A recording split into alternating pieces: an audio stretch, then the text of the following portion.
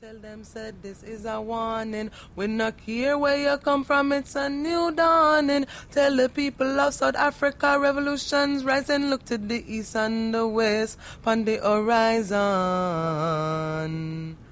Tell your friend, tell your mother, tell your cousin. It's a new generation, we're not afraid of nothing. One with liberation from capitalist prison. Don't call me West Indian, may come from the motherland. This is a warning. This is a warning. This is a warning. This is a warning. This is a warning. You ready? Yeah, we're ready.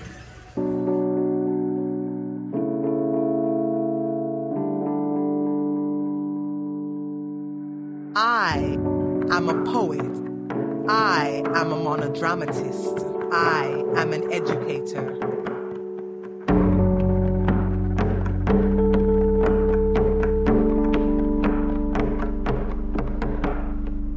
I'm here in South Africa for many, many reasons. But I think the two reasons that stand out the most to me are I'm here for the people and I'm here for the stories. And I feel like people make culture come alive. People make the possibility for change come alive. And so South Africa and Cape Town for me is first and foremost about the incredible mix of people who are here and what that produces. And so for me to be here is a coming home to two things, the people and to the stories.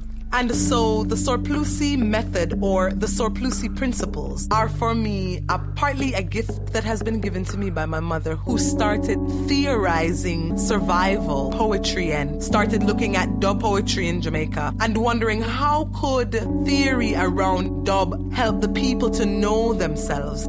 The principles can help South African artists relearn themselves in a complicated legacy, relearn themselves as African, relearn themselves as the different nations of people who congregate here, relearn themselves as a collective society.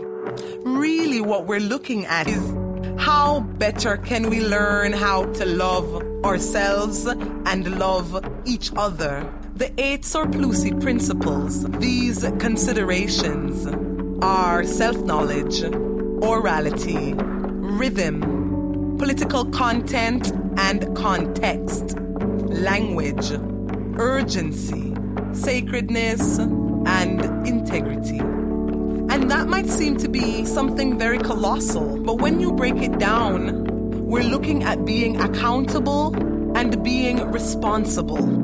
So self-knowledge deals with learning about yourself. Orality deals with communicating with people. Rhythm deals with identifying the cyclical ecosystem that we're a part of. Content and context deals with asking yourself, am I talking about something that's important to me? And if I'm not talking about something that's important to me in my art, why am I talking about it? Language deals with identifying that sometimes there can be linguistic boundaries. How am I as an artist going to negotiate through that? Urgency deals with looking at what is happening in our world and actually trying to address it. Sacredness deals with remembering that ultimately, if life is not sacred, how can we then attempt to address the choices that we have made in the past that disrespects life? And finally, those 7 principles culminate into this idea of integrity. Like, what does it mean to you to say you have integrity? Then I think we can engage in a dialogue of hope. That's what the principles are about. Self-knowledge, orality, rhythm, political content and context, language, urgency, sacredness, and integrity form an ecosystem of accountability and responsibility between me and you.